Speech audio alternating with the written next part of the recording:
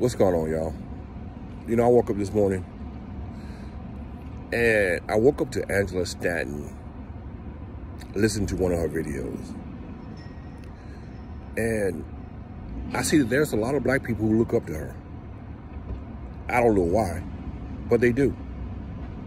But what we need to realize is you cannot look up to everybody. Everybody can't be an influencer. And Angela Stanton is one of those people who cannot be an influencer. You can't take her serious.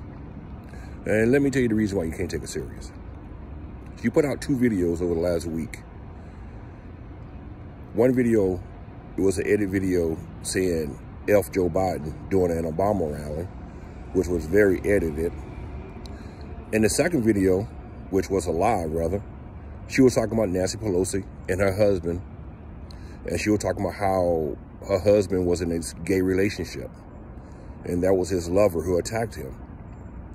Which was bogus information, which was far-right disinformation or fake news, if that's what you want to call it. But how can you take someone seriously when they're putting out that type of information? Now, this woman is going to be a serious advocate for children, for being pro-life. But how can you take her serious when she's acting just like the loonies, when she's acting just like the people who's putting out all these conspiracy theories?